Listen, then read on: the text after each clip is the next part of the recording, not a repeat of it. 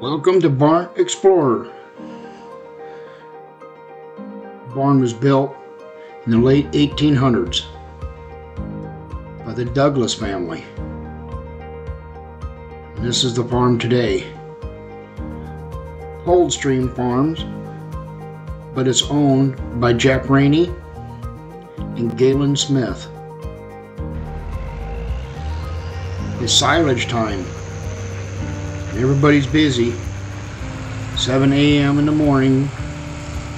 The trucks are already rolling. Got to get that silage in while they can. I feel like a bum. These guys are hustling. And I'm just walking through with my camera.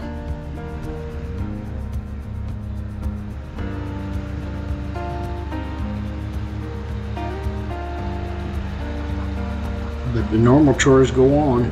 Still gotta milk, still gotta feed. This place is busy. So this is the original parlor. Built by the Douglas family, like I said, right? This was a flat barn, stanchions. All the stanchions hung in here. They're long gone now. Rainey's used this as their maternity ward. You see the windows to the old barn that would have been looking out towards the road. This was a big barn. Built solid.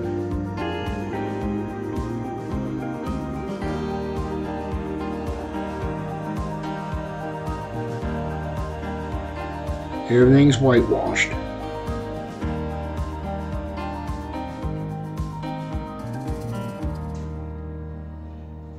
Now these old barns, the front of them was usually for the pump or grain and calves.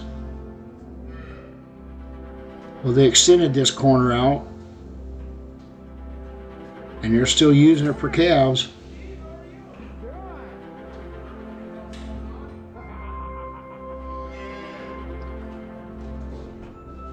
It's Galen. You got to be quick to keep up with him. That old boy is a going concern. They raise all their own replacement heifers. They just shipped calves out the other morning. This is the farm in '82 when Jeff took over. Bought it from the Norfolk family. It's the outside of the barn, the original barn. Right over here would have been the doorway to the milk house. It's not here no more. That's where they extended the barn out. That's the door to the milk house. Now it's the doorway into the office for the break room. Good morning.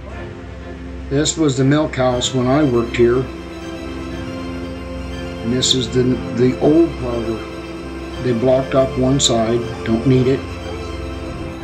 They use just this side for medicine cows, freshened cows. But everything's kept clean. Everything's taken care of. These girls get the best of care here. This is the holding pen.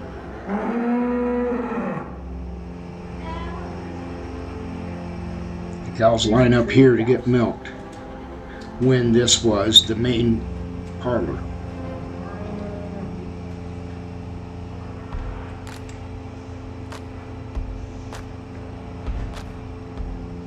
Them girls, they'll let you know. They'll talk to you. Big barn.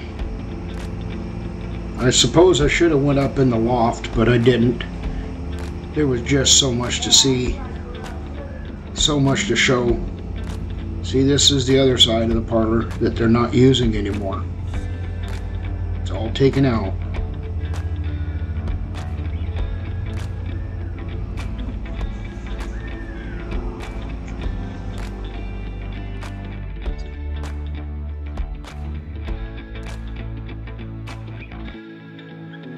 Again, looking at the outside of the barn.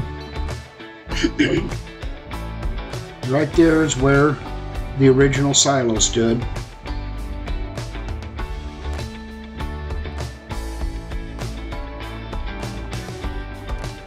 This is where they do their treating, their breeding, personal care to the cows.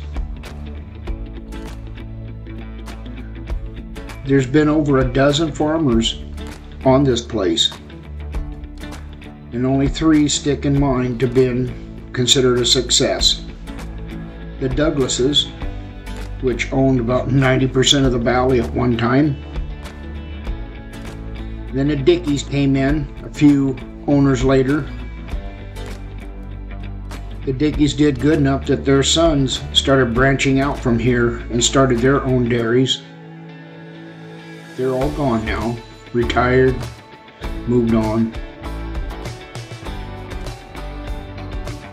And a new kid in town, Jeff Rainey. He'd been around the barn a time or two. He had big dreams for this place.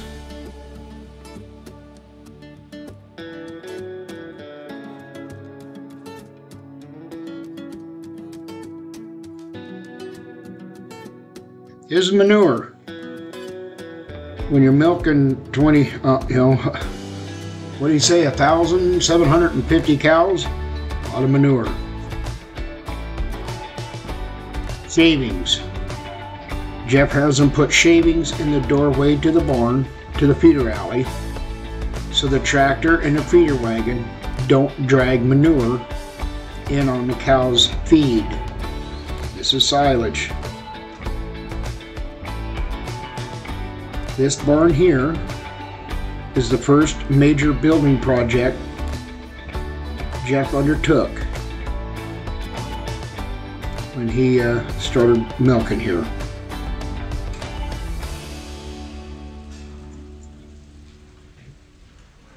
It's a big barn, loafing shed.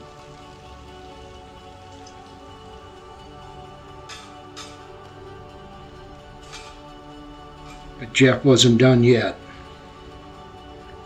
Jeff was only getting started.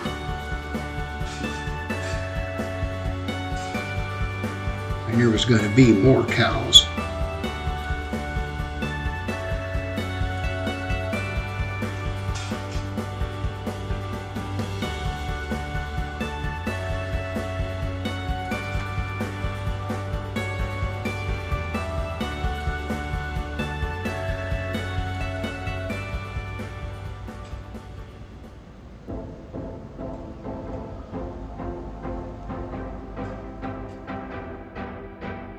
This is the farm today.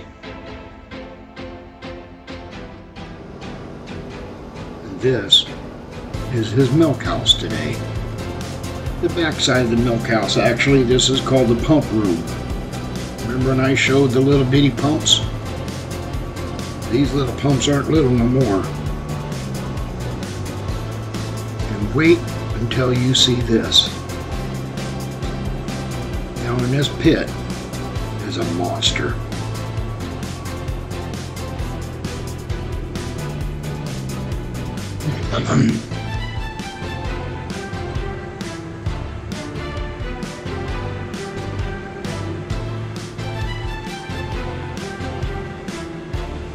Head carousel. First dairy I milked on, we milked 80. This carousel can hold almost the entire herd that I started milking.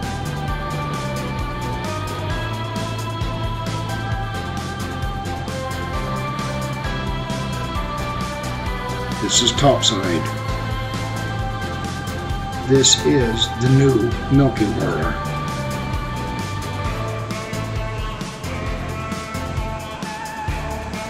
These boys are getting serious.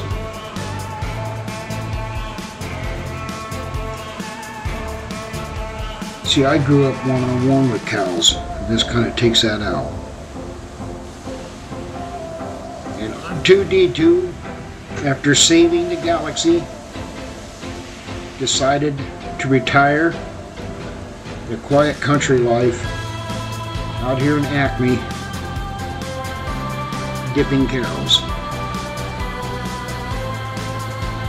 It's an iodine sprayer. Control the mount.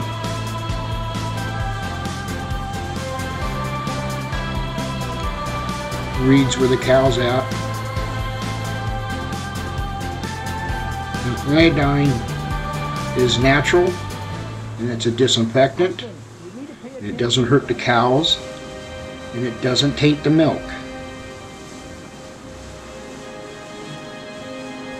We use dip cups, little bitty cups. You put the cow's udder in it and you squeeze the cup, then it shot iodine around it and soaked it down. This thing does a prescribed amount just right.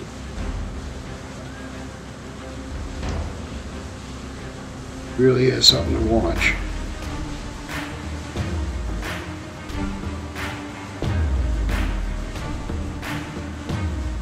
Almost walked past this and I need to stop and look. This is the control board for that robot.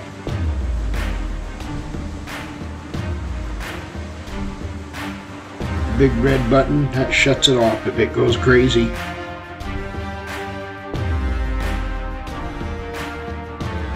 This is the milker's position. Only takes one milker. And he's hosing everything down between herds. The next herd is getting ready to come in.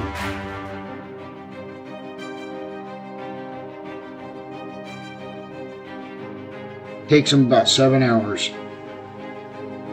to milk the entire herd, all of them. And everything's kept clean, keeps the diseases down, the bacteria down.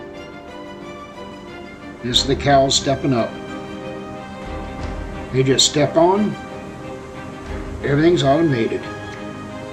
He's going through now and cleaning them, getting ready to start putting machines on.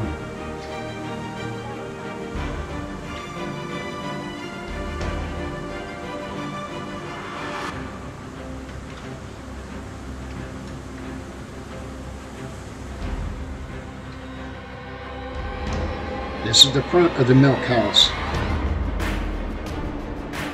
These tanks hold thousands of gallons of milk. And they blast the milk into the bottom so that the milk doesn't splatter on the walls of the tank. So it's shooting through cold milk all the time. Warm milk shooting through the cold helps cool it faster. These controls the temperature and tells you how full the tanks are. Tells you where your temperature are, where it is inside the tank. Not really sure what this is, but it all makes a lot of noise. This milk house ain't nothing like I remember.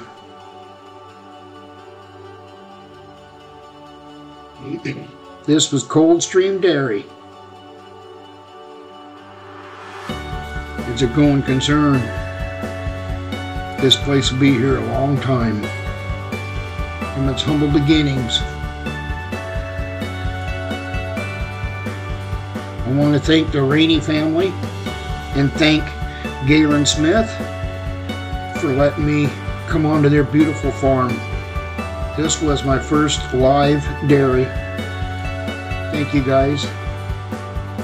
And thank you for coming with me on this trip, folks. I hope you enjoyed it. I love farming.